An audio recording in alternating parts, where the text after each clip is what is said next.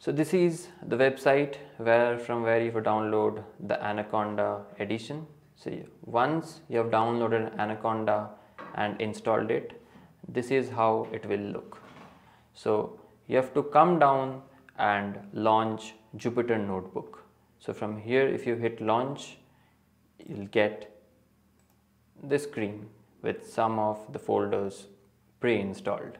Here you can click on new and you can create a Python notebook. Here you can basically run Python without any issues. So this is where you can download Power BI. You just have to choose the language and you can hit download and it will start downloading. So let's get into our coding part for today. So today we are analyzing an IPL dataset. Let me give you a quick peek into the dataset. So this is the dataset. As you can see, we have got several columns and we have got some data.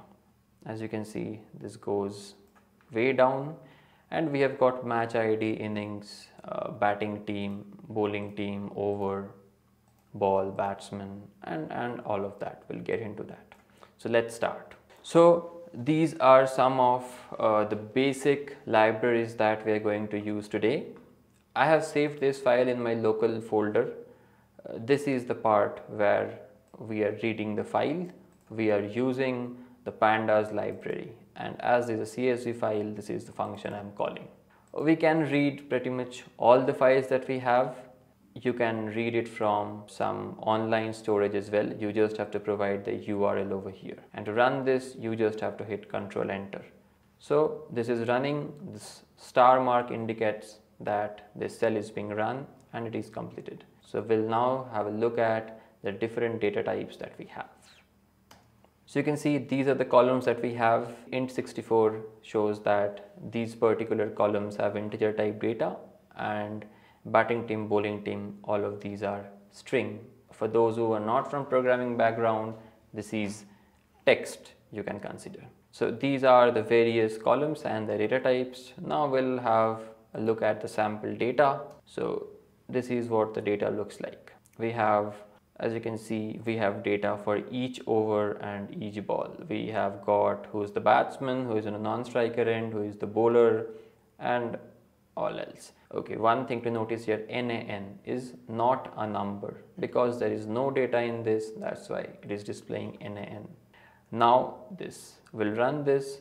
So describe is a function where we use to have a good understanding of how a data set looks like. You'll understand when I run this.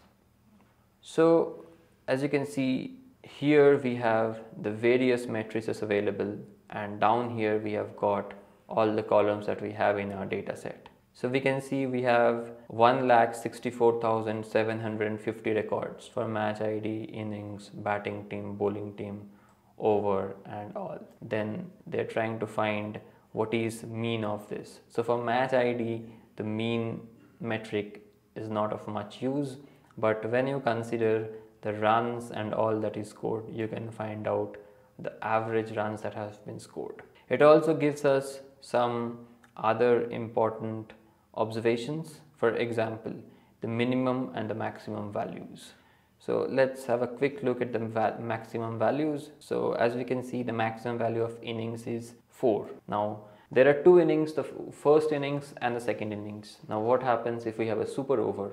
So during the super over, the first innings will be marked as 3 and the last innings will be marked as 4. Then we can see the number of the maximum value for the overs is 20, which is correct.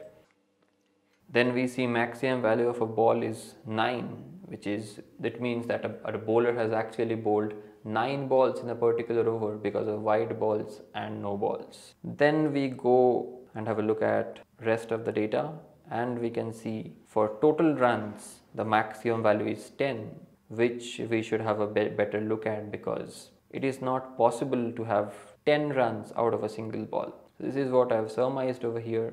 So the maximum value for a total ball here is shown as 10, which is not feasible. So we need to have a better look for balls where the total runs is actually more than 7. We are considering that 7 is the maximum possible runs that can be scored out of a ball, that is a no ball, and then a 6 is hit. So this is an offering from Pandas itself. This library is called Pandas Profiling. This gives us a very good profile of the data. Now this takes some time to run, that's why I ran this before, and this is what we have.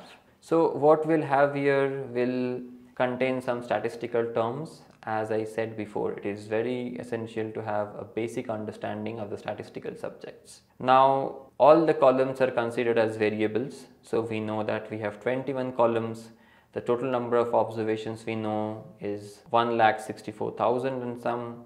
Then it is showing how many cells have missing values. So 47,000 cells do not have value. The percentage is 13.6. And the variable types, it is saying that some are numerical and some are categorical. So numerical means that they have got numeric values, and categorical means they have got text values which have a finite number of values in them. So what am I talking about here? Let's say we are talking about the batsman. So we have a finite number of batsmen in the game, right? It can be 10, 12, 15, 20, 100. But a numeric value can have n number of different values. That's what we mean by variable types, numerical and categorical. Then match ID, this doesn't give us much of insight because it is ID that we are kind of allocating to each match to make it unique. Then we have the value of innings. As we can see, again we have 4 distinct values, 1, 2, 3 and 4. So out of all the values you can see this is the distribution. Then we have batting team. So we can go on and for each of the columns we'll gather some insight from here. The number of distinct values, then if we have any negative values, if we have any positive values, if there are zeros here, and how much the memory it is assuming. So we can have a good look, but we'll do that later. So if you come here, now we'll check. So from the profiling set, these are the inferences that we can draw. That we have 5 duplicate rows which need to be looked at. So these are the inferences that we can draw from the profile that we have gathered. So we have 5 duplicate rows which need to be looked at. So teams, that is batting team and bowling team, has 14 distinct data. Therefore we'll have to categorize it. Players also are a finite number, so we also need to categorize them. We have got missing values in player dismissed, dismissal kind and filter columns, which are okay. The maximum value of total runs is 10, which needs to be checked further. All of these insights you can gather from this profile that we have here. Next is we are looking at the data that has got total runs greater than 7. So this is bowling team. We'll have a look at the entire data set. So as you can see, this is the column for total runs. These are the extra runs and these are the batsman runs. So batsman run plus extra runs is equals total runs. So here somewhere lies the problem. Let's go on. So here we'll see again that the maximum value here is 10. We are just calling the describe function on the data set that we have gathered over here. This is, so we have filtered out the rows for which the total runs is greater than 7. Then we'll check which of these are unique. So here we can see that there are 33 outliers where total runs of a single ball is more than 7. So we have 33 such records where we have one ball and we have got runs which is more than 7. We'll split this data into 2 groups as there are only 2 values, 8 and 10. Here you can see from this result. So when we run a unique function on the total runs, we see that the unique values are only 10 and 8. So this is a standard procedure. We have to convert all the column headers to lower cases, and we see that already all the values are in lower case. So nothing has to be done as of yet. Then we might also have some errors in categorical data. So this is actually seeing all the teams that we have in the bowling column. So as we can see, the Pune team, here we have rising Pune super giant, and again we have rising Pune super giants. So this is clearly an error when the data was recorded. So we can, this is again the observation that I have made, and we know that the name is rising Pune super giant. So this is the cell which will replace all the records with Pune super giants to rising Pune super giant, and we can check that. Here also for the bowling team the same error is there as it was for the batting team. So if we run it for the bowling team, then it is fixed. Then we'll have a look at all the missing data that we have. So this is, we are trying to find the total number of null values and then their percentage. So you can see for filter value we have a total records of 158832. So these many records have got null values. The percent is quite high. And then for dismissal kind also the same kind of value, and for player dismissed. But for other columns there is no missing values. The total number of missing values is 0 for all the columns except these three.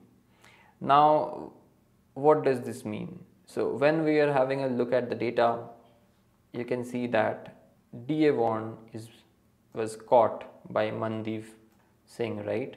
So all the values for these columns are vacant except the balls on which there was a wicket.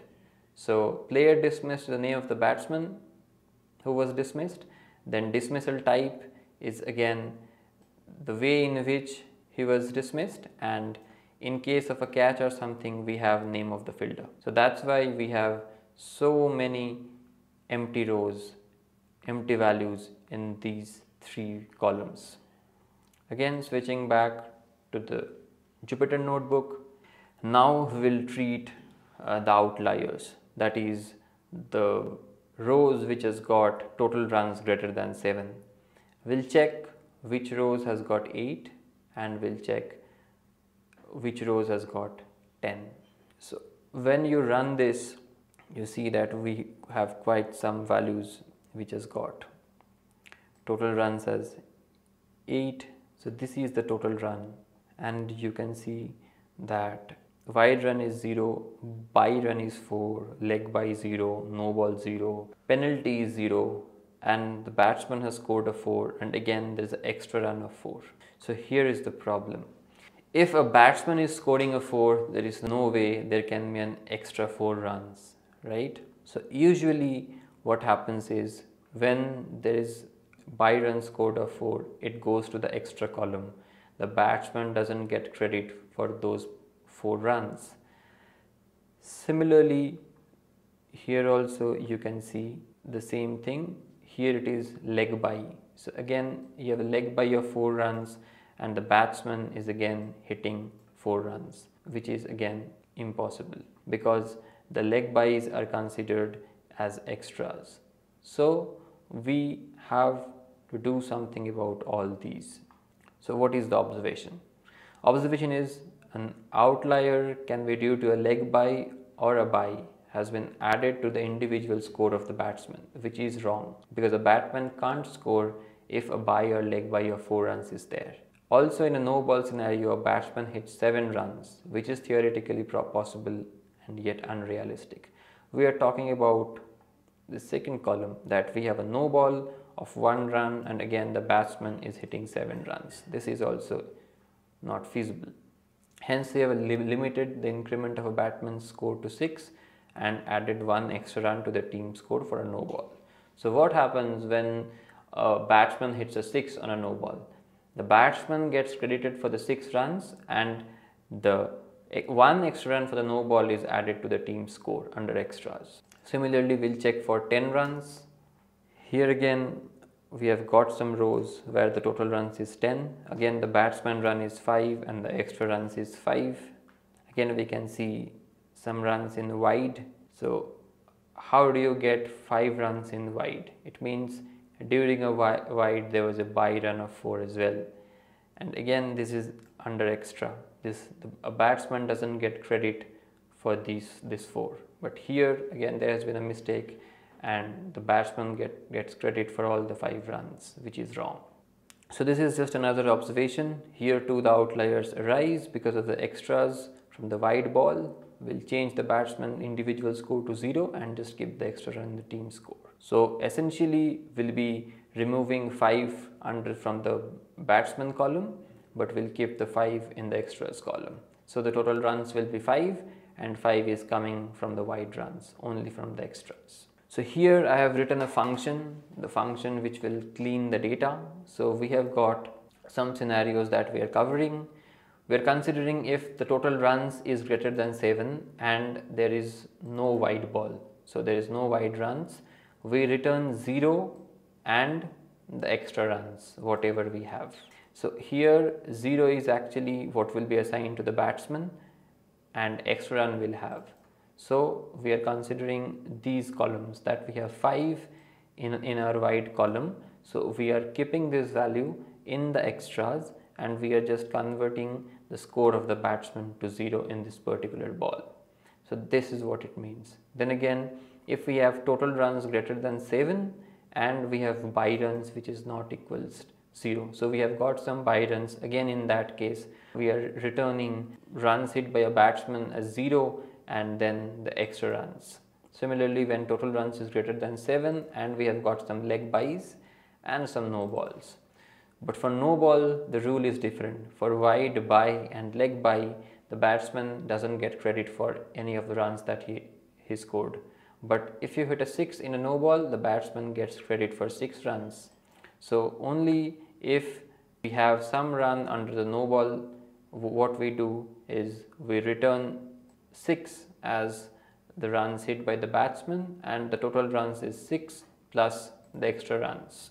And this is how you apply a function to an entire data set. So I'm saying this data frame for this column and this column, this value will be assigned to batsman runs and total runs will have the value of this. And I apply this function to the entire data frame. Okay. The error comes, it says name clean total runs is not defined. Why is that? Because while I was showing you, I forgot to run this cell. So now it knows what clean total runs is. And when I run this, it is taking some time as it will apply this particular function across all the rows that we have. So here we are using a data frame which is an offering of pandas. It is very similar to a table that we have in SQL, but we can't write SQL queries. These are the syntaxes that we use. So as you can see, this is processed now. Now we'll look into the duplicate records. So these are the duplicate records that we have. The values are same, even the match ID, inning ID, over and the ball. So there, what this is saying is for the match ID 221 in the first innings, there are 2 records corresponding to the first ball of the 4th over, which is incorrect. So we'll have to remove these duplicates. And again, this is a function from pandas which does it. A thing to notice is that the functions and everything I'm using, they are the name of the functions are very insightful. So if you're dealing with duplicates, if you write something, you'll soon realize. So you come down here and DLV is the name of the data frame that we're using, and if you're talking about duplicates and if you hit tab, it automatically gives you the functions which has got duplicate with it. And if you're considering of dropping something, and if you do drop and you type tab, then you can already see we have got 4 functions with drop, and you can spot drop duplicates very easily. So a good way is to always have a good look at the pandas documentation, and also when you're trying to find a function, you can kind of guess what the name should be. You can type and press tab and you can check if you're getting a meaningful function. Okay, so let's move on. Now this is about data visualization. Now that we have gathered the data, we actually went through the data, looked how the data looks like, what is the data type of each of these variables, each of these columns. Then we checked if there was some cleaning involved, if we have to, change the name. Okay, now comes the portion of data visualization. Once we have got rid of the duplicates, then we can move on. So let's just go back and think what we have done till now. So we have loaded the data. So if we go back, if we try and remember the steps involved in data analysis, first is the objective. The objective is set. We are trying to analyze the IPL data. We are trying to gather insights. We are trying to find who has scored most runs, who has taken the highest number of wickets. So these sort of insights we are trying to gather. Then we have got hold of the data set. Then we went to the data set and looked if there was any cleaning involved. We saw that name of all the columns are in lowercase, which is good for us. We then checked what is the percentage of missing values that we have in the particular data set. Then we checked the minimum and maximum values across various columns, and as we saw that there was some cleaning necessary for the total runs. Then we also checked which are the teams that are playing, and we saw there was a problem with the name of the Pune team. It was different in two different cases. So we have cleaned the data, we have tried and gathered all the problems that the data set has. Now it is time to do some real analysis on the data. So these are some notebooks that we'll be using from here on. So this is just for importing all the various packages and libraries that we will need, and this is for creating a new copy of the notebook, because we have the initial notebook that we have now is rid of all the problems, rid of all the anomalies. So we'll create a copy of this notebook and then we will start our analysis. Okay, now we are trying to find the top 5 batsmen based on their runs. So we have the new data frame, we're doing a group by operation. So we are trying to group the entire data by their batsmen and for each match. So for, let's say, a player A, how much has he scored in match number 10 or match number 15, and then we're doing a sum operation, and after that we are concerned about the 5 batsmen. So if we run this, we can see that SK Raina has scored the highest runs, way above 5,000, and then we have Virat Kohli very close, almost 5,000. So these are the top 5 batsmen in IPL. So finding the batsmen and their runs is not enough. We have to find some more details. Now what do I mean by that? Okay, so this is a function that we have. We are trying to find the number of matches they have played, what is their highest individual score, and the average. So this is the function. I've run that, and now let's see what do we have. So now we have the top 5 players with their total runs, the matches they have played, their average, and their highest individual scores. So we'll try and create a particular graph with this insight that we have gathered. Here I'm using a library that I imported earlier. The name of the library is Bouquet. There are various libraries that are available. You can use Pandas itself. Pandas had some good offerings in the data visualization domain. Then we have Matplotlib, Seaborn, and all of that. We will learn about that later. Here we are using Bouquet, and this is what it looks like. Now we'll also try and create these graphs in Power BI also, as I mentioned it to you earlier. But here is just a brief, quick glimpse of what we have gathered. But as I told you, we'll also do it in Power BI, but here is a quick glimpse of what we have done till here. So you have got the top 5 players, and hovering on that gives you their matches, runs, average, and highest. And we can do it for 10 different top 10 batsmen, top 50 batsmen, all you have to do is, there's a function that we're using n largest, because we have passed the value 5, that's we are getting for 5. So as you can see, it is very easy to use Python and create insights out of the data. Now we'll be looking at bowlers. So we are looking at what kind of dismissals we have.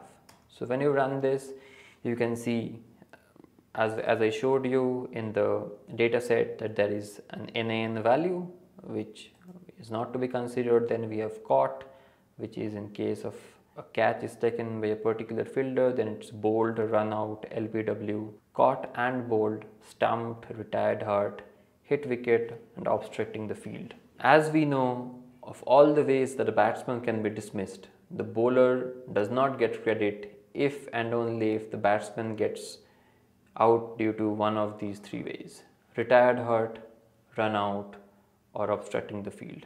There are also some NaN values. Our goal is to remove such data. So from here we have hard coded all the dismissal kinds that we are concerned about. So we have caught, bowled, LBW, caught and bowled, stumped and hit wicket. So here we are trying to filter. So this is how you filter data in pandas. So you go, and we are concerned about player dismissed, where the data is not null, and per value of dismissal kind is within this array that we have. And then we are doing some extra operations. This is actually to find the number of wickets that a bowler has taken in each match. So if we run this, we'll see what we have got. So we have bowler A. Ashish Reddy with match ID 341 and wickets 2. So that means A. Ashish Reddy in match 341 has taken 2 wickets, and it follows. But this is not our target. Our target is to find the top 5 bowlers who has got the most wickets. So what we'll do, we'll have to do a group by on this bowler, and we'll have to do a sum on all the wickets that he has taken. So we do a group by on the bowler, and we are trying to do a sum on wickets. We don't need the match ID, we just need the bowler and the number of wickets he has taken. And from there we need the top 5. So here the function is, we have n largest and we pass the parameter 5. And when we run this, you can see the bowler with the highest number of wickets in IPL is SL Malinga, followed by A. Mishra and PP Chawla. But this is not enough. We have to know how many matches the bowler has played to take this many number of wickets. What is his best statistics? So we'll continue with this. So this is a function which will give us all the details: the number of matches he has played, his total wickets, his runs in the matches, number of runs that has been scored against him in that particular match, and this returns us the list of that. When we run that, we have the function. Now you have to apply the function across the data frame, and this gives us the details. So SL Malinga with a wicket of 154 in 85 matches. His best is 5 wickets for 31 runs.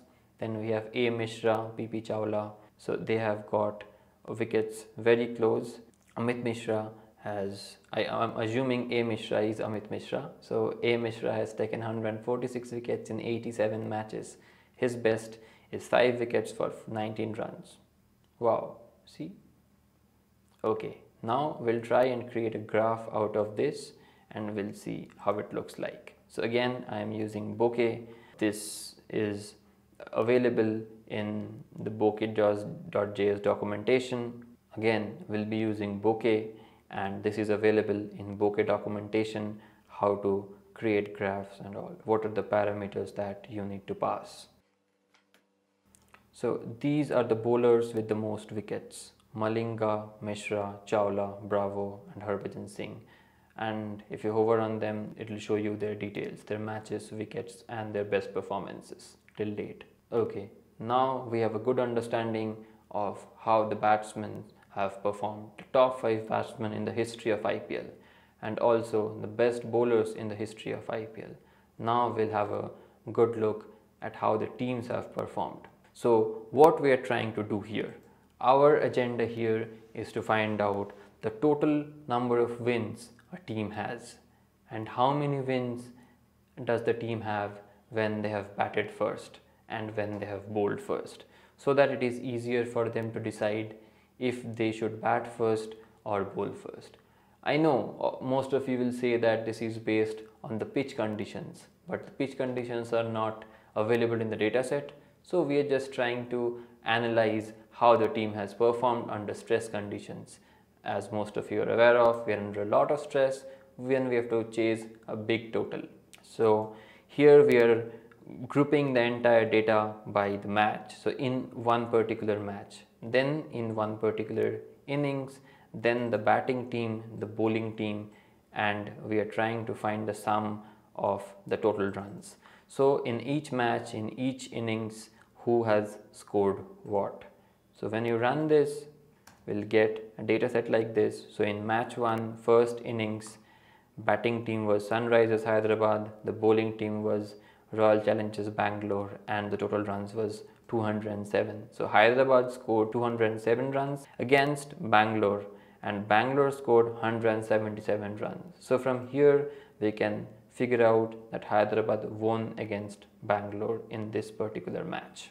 And then we'll group this entire data. So what is our objective? Our objective is to go through this data set and figure out which team has won, to eliminate the records which indicate that the team is losing. So we group the entire data by the match ID, which means for each match we only need one record. And then how do we pick? We pick the particular record which has got the maximum total runs. I mean, obviously in this case where the total run is 207 and 177, 207 has won. So we pick this row out of these two, and what do we select? We select the inning, the batting team, and the total runs. And when you run this, you see that for first match Hyderabad has won, for second match Pune has won, but in which innings? In second innings. And thus we know which team has won how many matches in which innings. Then we'll do some more transformation to create the graph, because our graph bokeh.js is not compatible with this form of the data. So we'll have to do some more transformations. We'll just order the entire data set by the batting teams and how many wins they have in each innings. So Chennai Super Kings, when they have batted first, has got 55 wins. When they have batted second, they have got 37 wins. And with this data, we'll try and create a graph. As you can see, first bat is this, second bat is this, and this label over here helps explain who has won what. And if you hover over this, it will show you the total wins for all these teams you can figure out. So you can see for most of the teams, statistics says that the teams have performed well when they have batted first. Only for Knight Riders you can see that they have more number of wins when they have batted second, and also for Rising Pune Supergiant. But for all the other teams, okay, we also have Kochi, where they have a total wins of 7 and they have won more in when they have batted second. But for all the rest of the teams, the big bad wolves as we have it, who have got total wins of 100 and 92, for all of them you can see there is a clear distinction. So the number of matches won by all of these teams are way more when they have batted first than batted second. Again, you can consider it pitch, but statistics says it's different. Then we are trying to do some more analysis. All of us are very excited about the number of 6 a player has hit. The era is for the number of 6s. So we'll try and find out who has scored the highest number of 6s in the game of IPL. So again, what we are trying to do here? We are trying to find out the rows where the batsman has scored a 6, and we'll group the entire data set by the name of the batsman and find how many. So when you run this, you see Chris Gayle has scored a massive amount of 6s. It's 299, followed by SK Raina with 195. There is a difference of more than 100, which is great.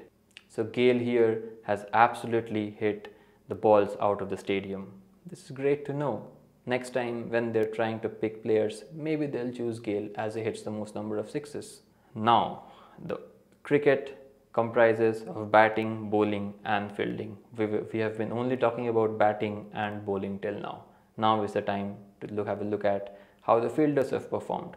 So here we are trying to find out how many catches does one particular player has, and we're also trying to put the number of runouts they have to their names. So now we are filtering the data set with only the dismissal kinds when it is caught and it is run out, and then we will join these two data sets. It is very similar to a join in SQL. If some of you are from programming background, we join these two based on the name of the fielder, and then we are filling 0. So there might be players who have got catches, but they have 0 runouts. For them it would have been NaN. We don't want that, we are just filling it as 0. So this fillna is a function that we use to fill the values which are not numbers with a particular number. And when you run that, what is it that you get? KD Karthik has got the highest number of catches, 102, and he has got 14 runouts to his name, followed by Raina, De Villiers, Dhoni and Uthappa. Then, as I said, the number of 6 is great. We can see that Gale has scored 299 sixes. But is it exactly what we are after? Are we looking at the big hitters? Are they the ones who are going to win your game? Let's have a close look. So this is something that we are trying to find out, the runs that have been scored. So here we are actually grouping the entire data set by the batsman runs, and we're only considering rows which has got a score of 1, 2, 3, 4 and 6. And so that it looks cool, we're adding S to it. So here is how it looks. By scoring singles, 60,755 runs have been scored.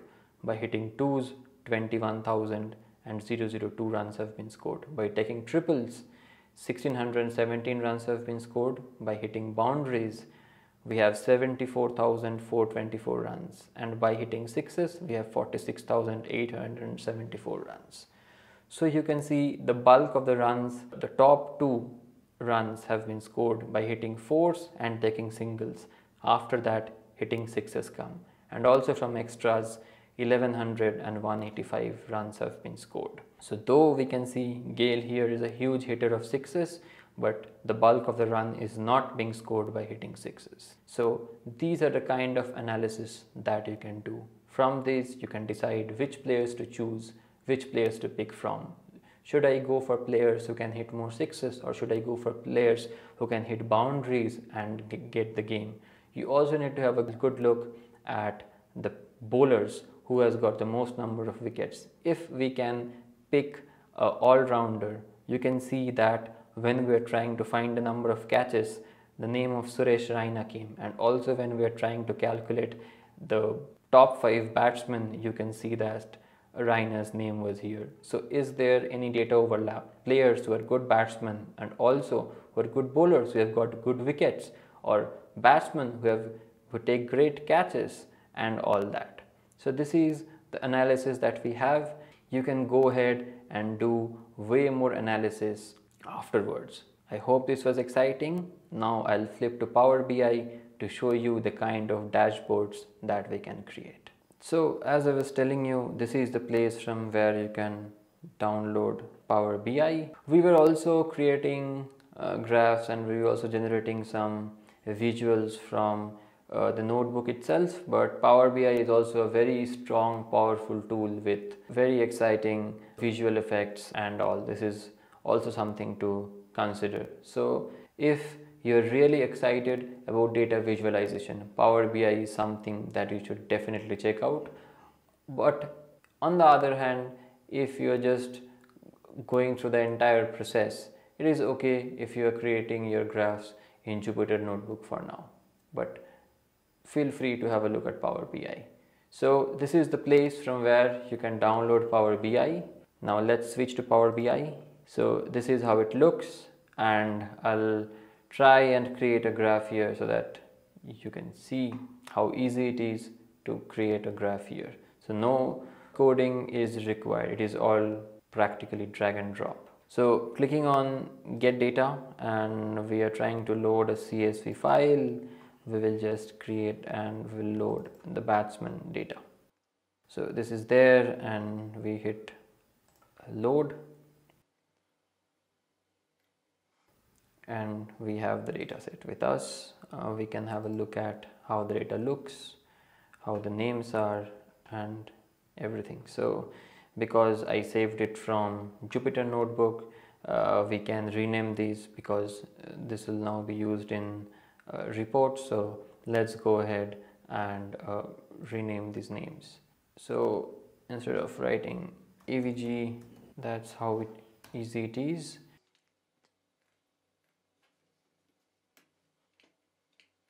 So just with a few mouse clicks, you are able to rename.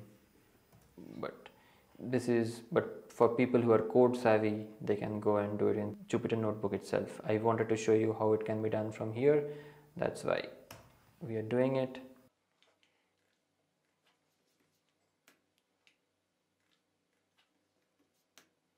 Yes. Now we have everything ready with us. We'll try and create a graph. So let's go. For this, we have got various kind of graphs here. We have got stacked bar chart, stacked column chart, then we have clustered bar chart, clustered column chart, and you can see stacked bar chart. So this will be on top of this with 100%. This is line chart.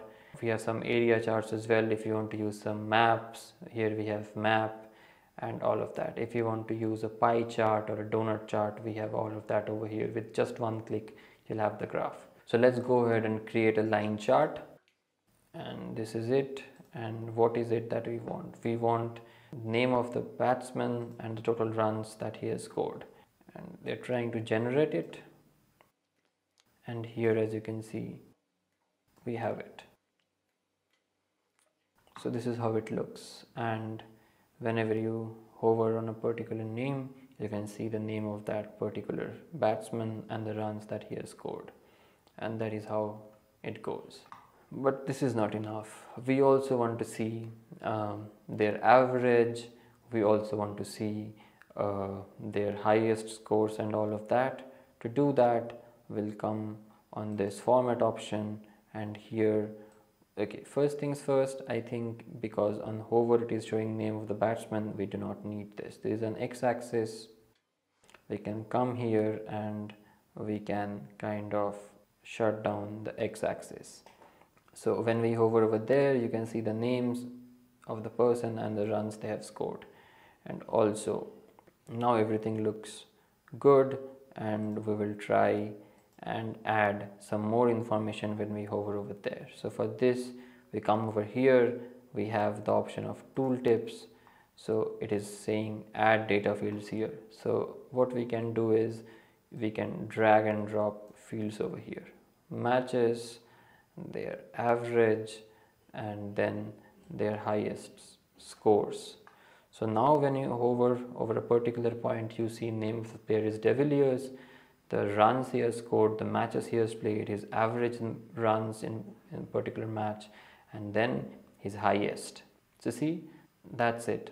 How easy is it to create a graph in Power BI? So I'll show you a dashboard that I have created before recording this session, and this is how it looks. So we have got a total of 696 matches, a total of 216,000 runs being scored across all these matches. We have more than 850 players playing this game. Wow, that is really great. And here it comes. We have got more than 7,500 sixes being hit. Now that is something. And here we have some graphs. As you can see, this graph actually shows for all the teams that we have the number of wins that they have had in first innings and in second innings. So you can hover over and check. So this graph here is actually explaining the distribution of runs that we have. As you can see, 34, almost 35% of the total runs has been scored in boundaries. We have 28% runs being scored as singles, then we have 21% as sixes. So you can see this gives us a much better understanding of which is the most important part of the game. Then we have players who has hit the highest number of sixes. You can continue to go and it will show you who has got what number of sixes. Then this graph is actually explaining which fielder has got how many catches and runouts to his name. So this is ordered from highest to lowest. Then here are two tables that I am showing names of the player who has scored highest, and all of these, you can go ahead and sort it using all of that. So this is how it looks. The player to have scored most runs is SK Raina. Here it is, as you can see, it is not sorted. We can sort by wickets. So you can see the player with the highest number of wickets is Malinga. The number of matches he has played is best ever. So these are the kind of dashboards that you can create, and these are very simple to use. This always comes in handy. So that's all. Usually businesses collect huge amounts of data, but making sense of it can be a bit of a nightmare. Data analysis is that process that can convert this raw data into meaningful information, and that will help businesses make the best decisions.